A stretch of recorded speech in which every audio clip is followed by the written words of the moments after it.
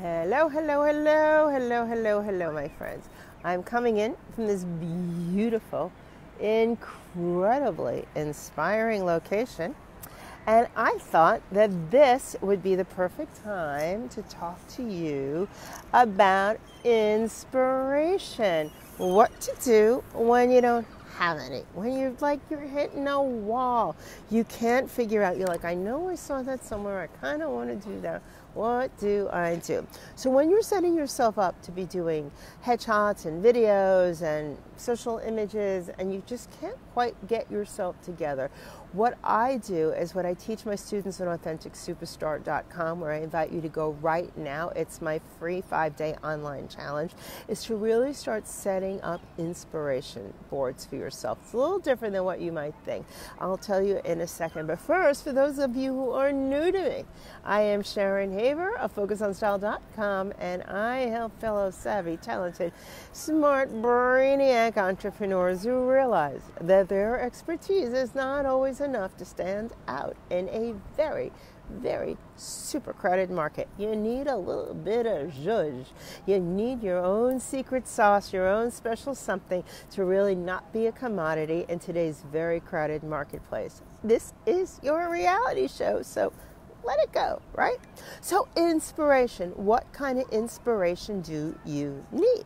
Well, when you're trying to figure out what to kind of do for your backdrops, for your videos, for your headshots, your photos, the photos you set your videos up with are the first things people see, the photos you can use for book covers, the photos you can use for your speaking one sheet, the photos you can use for your website, for your memes, for the featured blog posts that you have. They're different for the ones from LinkedIn to the different Instagram or Facebook.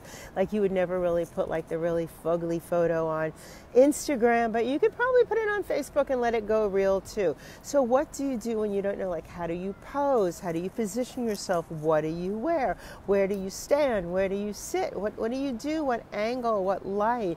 What the time of day? Is it an environmental shot? Is it an at-home shot? Is it a studio shot?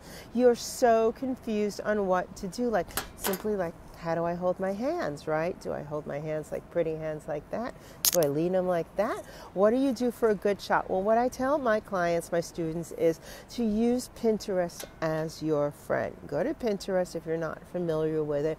It's an online visual board, social media kind of site, and create your own account. You could keep it private so no one else knows what's in there but you, and divide it up into different kinds of boards of what you need. Let's say like environmental headshots or studio headshots or on-the-go videos or slice of life or whatever it is, book covers, speaking one-sheet photos, the main photo for your website, whatever you need at that time. Then start going and looking around the internet and clipping other kinds of photos that are similar that you like.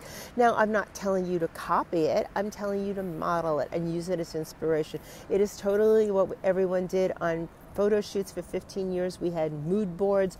We'd go in and we kind of take a photo from this and a photo from that. It does not have to be in what you're doing. It could be a photo from a fashion magazine and you're a business coach. It's just the mood, it's the essence, it's the position of what you want as inspiration. I also highly recommend that when you're doing photos, you also think of its placement, because is it going to be a vertical photo or is it going to be a square photo? Is it going to be something that's on top of a blog post and competes with other graphics and other photos of you on the post? Or is it standalone on a white page and you want it to be a little softer than? So once you divide these boards up into the size of the photo you need, the shape, is it long? Do you need a little wingspan on the side so you could put copy and content, or do you need it really tight and really simple? And then from that, when you get to this point where you're totally blank and you don't know what to do, you pop back to Pinterest and you could scan through it and get tons of inspiration. I mean, even if it's the cover of a magazine, I love like the covers of Harper's Bazaar and Vogue and In Style for the positioning of, you know, how is the actress or the model's hands? Where are they? Across her chest? Are they behind her? And you could then get that and do it on your own as just your jump start to learning how to do it. And it's cool, right? So if you want something that's really super cool, I want you to go over to AuthenticSuperstar.com. Join me in my 5-day challenge, and I will see you there. I'll teach you everything you need to get going in 5 days, just a few minutes a day. It's like 5 minutes a day. And I promise you, when you end, you will become an authentic superstar. See you guys soon. Bye-bye.